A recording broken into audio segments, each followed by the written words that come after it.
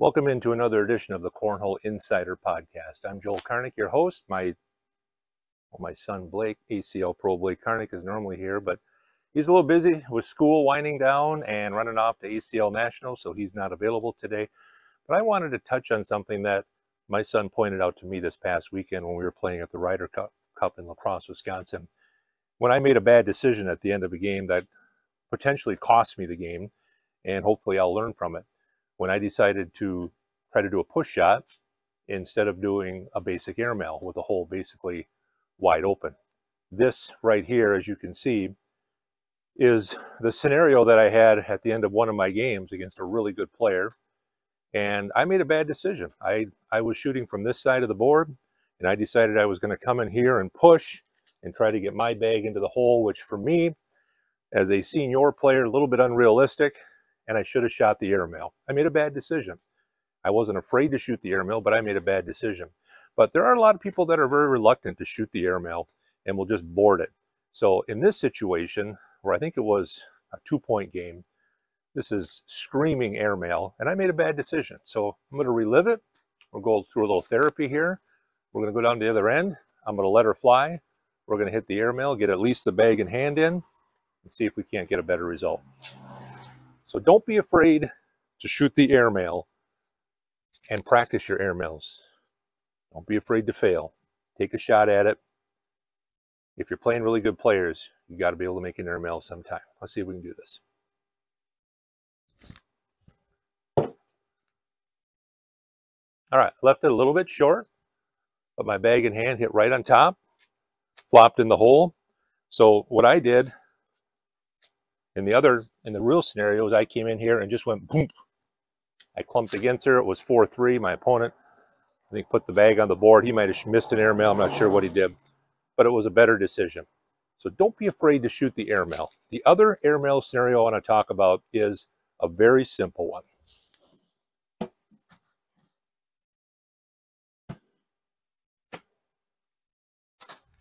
Your opponent has his last bag. Let's say everything is in right now. You've got last bag in hand.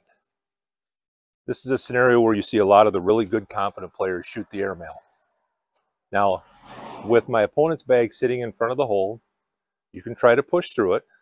If you don't have a really flat bag and you're not a great pusher, ask yourself, what's a better shot? If I shoot the airmail and I miss off the back, I give up 1. Okay? If I try to push through and I end up knocking his or going off the back, it's still 1. In this scenario, most of the time when that opponent's bag is right in front of the hole, unless you're really throwing a flat bag and feeling confident, the better shot is to shoot it and get 2. If you miss it, you give up 1. If it's for the game, that 1, it's a tougher decision. But for the most part, why not go for it? Make a decision to take control of the game. So let's hit it. Be confident. Practice your airmails. Remember, your airmail is the same shot you normally take, just a little bit higher release. So it gets up over the top, and boom. Oh, that was really close. I'm just going to leave that right there. Sometimes they go, sometimes they don't. Practice your airmails. Don't be afraid to shoot them in switch holios and against whoever you're playing. If you can be a good airmailer, it'll be a game changer for you. All right? Just don't hit them against me when I play you. Thanks for tuning in to another edition of the Cornhole Insider Podcast. Hope this helps you guys out. Hit subscribe, comment if you like. Thank you to Wreck-It Boards for providing some boards for our Northern Wisconsin Cornhole group. And hopefully next time, Ultra Pro Blake Karnick will be with me. Thanks for bearing with me, and thanks for tuning in.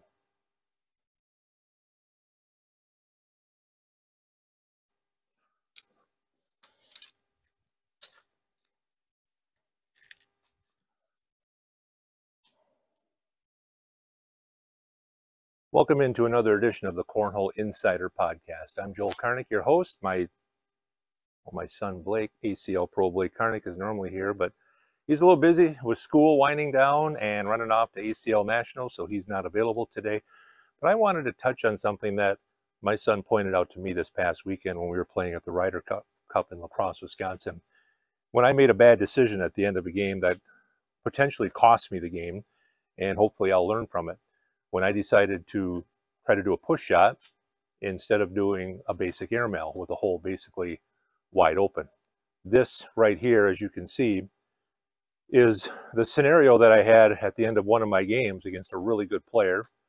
And I made a bad decision. I was shooting from this side of the board, and I decided I was going to come in here and push and try to get my bag into the hole, which for me, as a senior player, a little bit unrealistic, and I should have shot the airmail. I made a bad decision.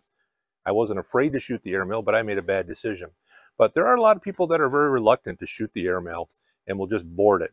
So in this situation, where I think it was a 2-point game, this is screaming airmail, and I made a bad decision. So I'm going to relive it. We'll go through a little therapy here. We're going to go down to the other end. I'm going to let her fly. We're going to hit the airmail, get at least the bag and hand in, and see if we can't get a better result. So don't be afraid to shoot the airmail and practice your airmails. Don't be afraid to fail. Take a shot at it.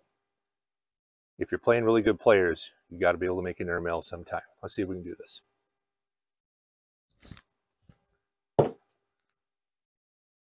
All right, left it a little bit short, but my bag in hand hit right on top, flopped in the hole. So what I did in the real scenario is I came in here and just went boom. I clumped against her. It was 4-3. My opponent, I think, put the bag on the board. He might have missed an airmail. I'm not sure what he did, but it was a better decision. So don't be afraid to shoot the airmail. The other airmail scenario I want to talk about is a very simple one.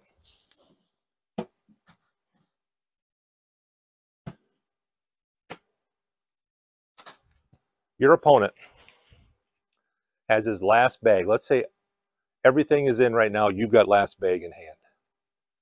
This is a scenario where you see a lot of the really good, confident players shoot the airmail. Now, with my opponent's bag sitting in front of the hole, you can try to push through it. If you don't have a really flat bag and you're not a great pusher, ask yourself, what's a better shot? If I shoot the airmail and I miss off the back, I give up 1. Okay? If I try to push through and I end up knocking his or going off the back, it's still 1. In this scenario, most of the time when that opponent's bag is right in front of the hole, unless you're really throwing a flat bag and feeling confident, the better shot is to shoot it and get 2. If you miss it, you give up 1.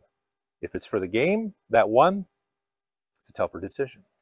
But for the most part, why not go for it? Make a decision to take control of the game. So let's hit it. Be confident. Practice your airmails. Remember, your airmail is the same shot you normally take, just a little bit higher release. So it gets up over the top, and boom. Oh, that was really close. I'm just going to leave that right there. Sometimes they go, sometimes they don't. Practice your airmails. Don't be afraid to shoot them in switch holios and against whoever you're playing. If you can be a good airmailer, it'll be a game changer for you. All right? Just don't hit them against me when I play you. Thanks for tuning in to another edition of the Cornhole Insider Podcast. Hope this helps you guys out. Hit subscribe, comment if you like.